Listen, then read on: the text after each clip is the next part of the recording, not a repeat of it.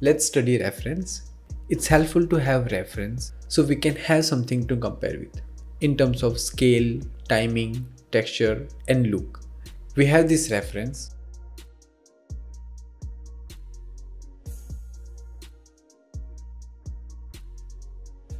So it's from Final Destination 5 bridge scene.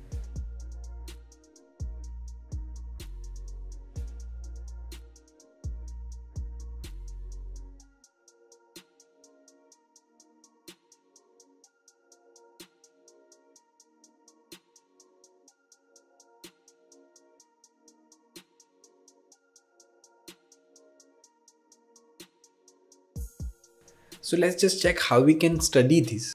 And let's take this scene and always just pause and take a screenshot of that. And you can just draw over it. For example, this is the character. So we will load Houdini character over here and we can compare the fracture size as well. So if we check, we have really large fracture, but it has more smaller fracture. Right, so you can just draw this kind of step, and also do check that it's a corner piece, so that's why it's bigger, but in middle pieces there will be more smaller pieces. And second thing, you can check here the edge detailing that it has, right? So this is the scale that we need to check. And second, we need to check timing. So how we can study the timing? So let's just take this crack scene, and this is the character, and the cracks are coming from here. You can open reference footage in software where we can play frame by frame. So here we need to just go frame by frame. So just always count it: 1, 2, 3, 4, 5, 6, 7, 8, 9, 10, 11, 12.